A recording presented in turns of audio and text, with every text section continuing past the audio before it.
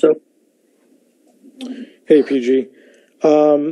Coach and Kawhi both said that, you guys kind of forced Dallas, especially Luka, into some tough shots, and he ended up making them. Was this a game for you guys, though, where it's like the defensive process was great, even though the result wasn't exactly what you expected? Yeah, I mean, you hold a team to 105 in today's NBA. I thought we played great defense, but, they hit some really, really tough shots, and they made some really, really big plays. Go ahead, Mason. Hey, Paul, you kind of just touched on this, but when you're guarding Luka, what's the shot you hope that he takes, or the shot that you're trying to force him to take? I mean, you just want to get him inside the 3-point line, let him play from there. Our defense is so good at, and of lately, of shrinking. I thought we did a great job the first game of shrinking and making them play in crowds. Any shots inside the 3-point line we'll take. Law, good. Hey, Paul, between this game and the game right after Christmas against the Mavericks, this only 2 times that you guys didn't break 90 points. You had a good shooting night yourself, but the rest of the team, it just didn't seem like there were enough scores out there. Like, what was Dallas doing defensively that made it hard to generate offense, especially with the lineups that were on the floor tonight? I mean, it's a make or miss league. It comes down to that. I thought we had a lot of open looks, a lot of shots that were our shots. I think just as a team, we're going through a tough shooting stretch. I know myself personally has been going through a tough shooting stretch, and then just lack of focus finishing around the rim. I think a lot of calls not going our way. We're putting a lot of pressure at the rim.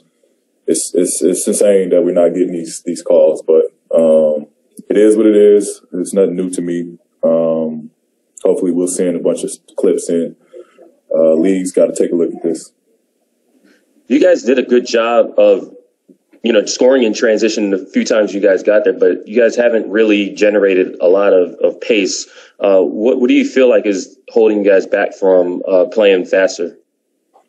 Well, I mean, we don't have, Reg pushes the pace for us. But, I think we just, as a team, I'm not much of a fast-paced player. Kawhi's not much of a fast-paced player. It's something that together we got to make up. But we just don't have that as a team in our DNA right now. Thanks. Go over to Farbod. Hey, PG, a little bit of a heavy one. The other day we saw what happened in Atlanta. We've seen a lot of NBA players, step up and kind of talk about, the Asian hate crimes going on. And it's not to be kind of a voice for their population, but more so just to let them know that they aren't alone. And I'm just curious, what were your thoughts on what you saw in Atlanta the other day? You know what? I haven't seen much of it. I've saw it, a few posts here and there. I'm gonna look at it on the bus, going to the plane. I haven't really found much time. But I'm with the Asian community. I stand with them. I don't believe in any type of hate crime, any type of, we're all here to share this world together. I can't comment on the situation because I don't know much about it yet. But I feel, and I've been raised this way. We share this world together. It's no point that any race should look at another race any less equal than they are. And it's just, it's just a crazy time and crazy world we live in. And this has to stop. We have to do better as brothers and sisters living in this world. Thanks. We'll go over to Tomer. Hey, PG, you touched on it earlier, but without getting you in trouble, you guys took 30 shots at the rim. 3 shooting fouls were called. Can you explain to me what the process of I guess with you engaging with referees and having that conversation, because it looked like you guys were getting hacked quite a bit tonight. What is that conversation like to try and get more leeway with officials in that situation? Just a bunch of lies. Can't go too much further than that. It's a bunch of lies. They know what's going on. Okay. Is there, I guess, a long-term solution you see for getting out of this sort of hole? Because you guys have put a better emphasis on going to the basket. Ty and Kawhi both talked about. I mean, our job is to be aggressive, attack.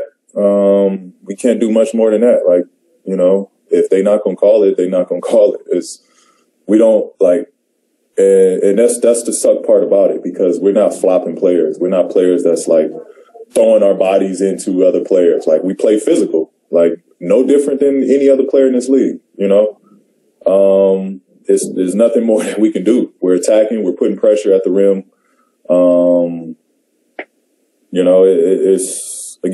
There's nothing that I feel, unless we just start, just diving and playing a flopping game. There's really nothing much that we can do. And you've got one last question from Andrew Graves. Paul, when you guys are being aggressive like that and you feel like you aren't getting the calls, is there kind of an effect that has on the shot profile you guys have as a team for maybe starting to take more jumpers or more threes, being less aggressive? Is there a way you guys have to be on guard of, we still have to be aggressive even if we feel like we're not getting the calls we deserve?